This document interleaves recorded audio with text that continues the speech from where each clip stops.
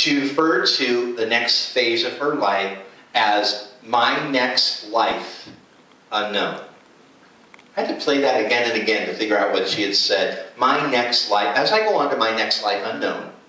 Wow. Let me tell you about public speaking. It's a series of button pushing, sloganism, seed planting.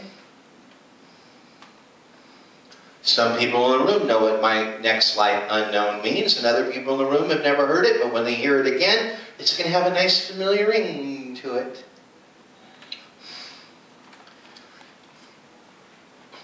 It is a metaphysical phrase that refers to reincarnation. Fascinating.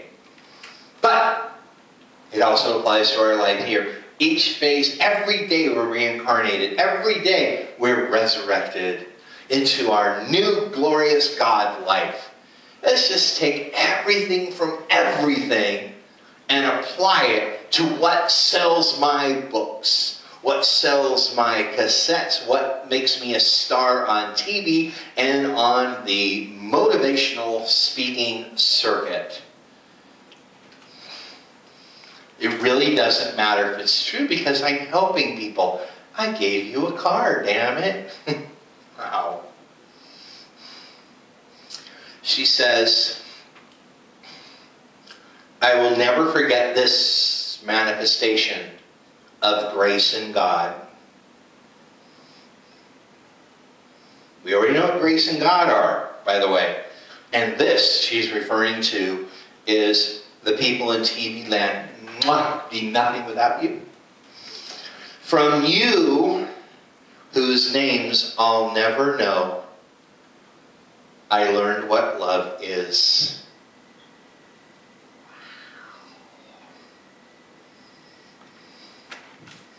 God, that sounds so nice. It sounds so nice, you know? I know we'll never meet. And I know we may never talk. I may never know your name. But I know you're out there. And you listen to my sermons. And you pray for me. And sometimes you send me letters. Sometimes you buy my songs on iTunes. You've taught me what love is.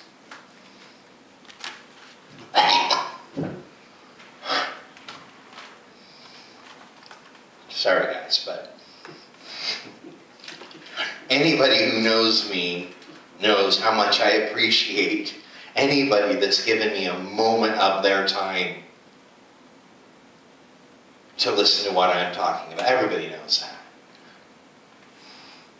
Everybody knows at the end of the day I have to go home with me. And I have to face me, and I have to face who I am, and what I think, and what I feel, and what I've done in the face of the true and living God, who, by the way, is the one who taught me what love is. He taught me what love is. He showed me what love looks like through the amazing people that have come into my life. He taught me through amazing people. But people come and go. And strangers who watch you come and go. Especially when you stop after 25 years, Oprah. Well, she was just being nice. You can believe that all you want. I'm done. She said, you and this show have been the great love of my life. Please, it was so good once. I want to go back. You and this show have been the great love of my life. I'm doing good, huh, Stedman? Nice. Bet that felt good. Bet that felt really good. Seriously. There were people in that room that had been next to her, serving her dream.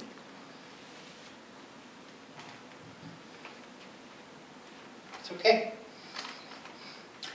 But then again, the press goes crazy if Hilary Swank wins an Oscar for Best Actress, and forgets to thank her husband.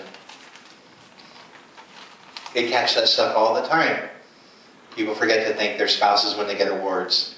It's a big faux pas. And that means it's a big, rude, awful thing to do, and they're going to hate you for life because you did it, no matter how much you apologize tomorrow in the trades. Let's talk about the great love of her life.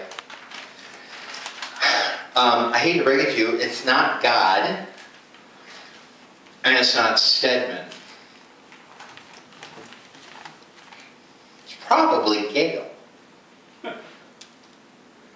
And the only reason I bring up Stedman and Gail is simply in response to my Christian brethren who saw the same thing I saw and are rallying around, jumping up and down because a crumb fell off Oprah's table that kind of looked like God of some sort.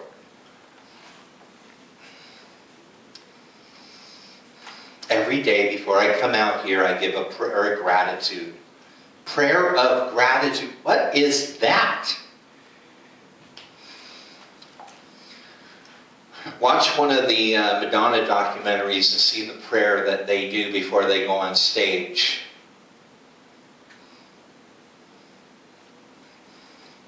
Gather around in a circle. We're going to pray now. Join hands. I'm going to do good out there. I'm going to do my best. I'm going to sing great. I'm going to dance great. And none of the equipment's going to break. Amen. Group applause. Everyone put your hand and go, Team Madonna. That's prayer. No wonder why they don't let it in school. It's noisy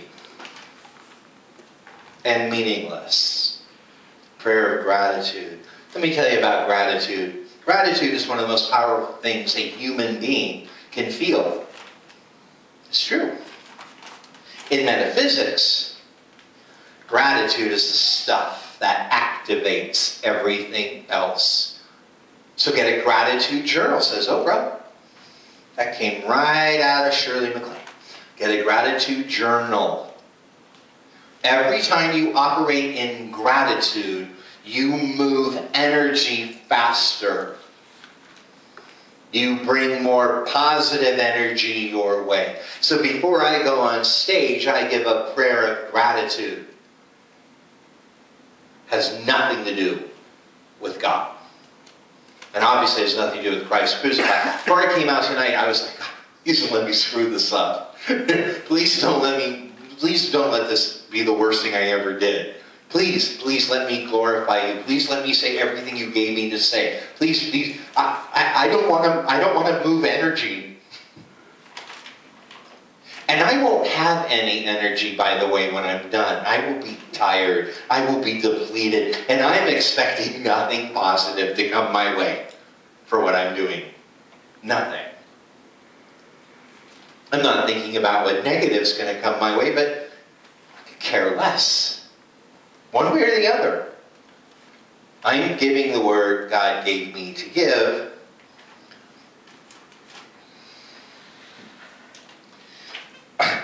She threw in Star Wars, and then she said, I've been on this yellow brick road of blessings. I love that. The yellow brick road led to a charlatan. I love that. We're on this yellow brick road to a charlatan. I will tell you one thing in this life. The calculation of that one statement will become legendary. No one will talk about it for a while, but one day that clip, that phrase will come to pass as being one of the most shocking and telling truths in human history.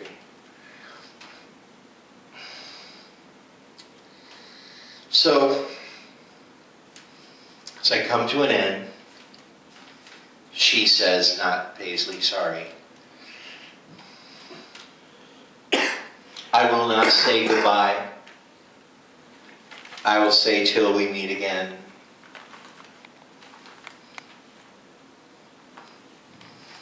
Oh, I forgot. To God be the glory. And walks off. Want to see it in slow motion? Me, me, me, me, oh, me, me, me, me. God be the glory. Goodbye. Paisley, you are so mean. Yep. Yep. I am. I'm really mean. I became a Christian in 1982, and I was friends with some of the most famous or soon-to-be famous Christians in pop Christian history. I would say, to my knowledge, less than 1% of us are still Christians. That makes me mad. I think that the whole world watched the Oprah Winfrey Show, and when Christians started watching the Oprah Winfrey Show, it became their fix, their motivation, their self-help for the day. And gradually, these philosophies entered into the mindset of modern Christianity. How many ministers that used to be all on fire for evangelism are now positive thinking or prosperity ministers? I think our acceptance of these philosophies have rendered us impotent because we're afraid to step on toes. I contacted a coffee house yesterday, the one down the street, and they've never seen me. They've never seen me. And look how presentable I am tonight. They've never seen me. And anyone who's ever been to a coffee house show knows how well I am capable of behaving, especially the first time, when I want them to invite me back. So I called and I said, you know, you're booking a lot of people I know, who you know, Matt Beam. I just noted the names, and I was like, you know, they're booking these Christian guys. So I contacted and I said, you know, I'd like to send you an email and show you what I do. And you know what my big concern is. My big concern is they're going to go and find pictures of me gallivanting around in a dress, you know, saying things like spreading butter on her legs and dropping F-bombs while I'm preaching, and say, hell no, you're going to drive out our customers. And, you know, they were like, well, we'd like you just to come in and do open mic. And I say, well, I do over 200 shows a year. I don't do open mic. But I'll give you one of my 12 records, and you can watch one of my 1,000 videos. You know, I kind of threw my Paisley weight around, showing my age and maturity all at once. And I said, okay, well, that's fine, that's good. And they picked up on the fact that I was a Christian. They go, well, we're a Christian. I'm a Christian, and the co-owner of this coffee house is a church. And I was like, well, okay. And I was like, they're going to hate me. You know, that's not going to serve me here. The only thing that would serve me is if they're like ex-hippies who still, you know, their minds haven't healed from all the acid. But the fact that they're Christians is going to work against me because I'm such a rogue, maverick kind of guy. And he said, you're not real Christian, are you? I said, I'm not a what? He goes, well, you're not going to do like all Christian songs, because we had someone performing here the other night, and they did a couple Christian songs, and when they got to them, people started walking out. And we swore when we opened this place we weren't going to have Christian music here, because we want to have a business. I said, we're really not going to work. We're really not going to work, because I will accidentally open my mouth. And if I don't, the other stuff that I do is freaky, scary, and offensive. You'll hate me as a Christian, and you'll hate me as a lousy Christian that wants to pack your coffee house and isn't smart enough to know if you had great Christian music, which, by the way, I know I wouldn't be included in, but if you had great Christian music, all the churches would support you and have a shitload of business, and he didn't like that. He said, well, that's fine what you think, but this is what we've decided. Well, let me tell you something. In the last 25 years, when we had the outpouring of the Holy Spirit and we had the outpouring of Oprah, the church had a choice to become the most powerful thing on the planet or to depend on the power within themselves. And we have now proven ourselves a bunch of cowards, a bunch of impotent, wasted wimps who think things like, if I have a business and there's too much Jesus, God won't bless it. Well, this is the world.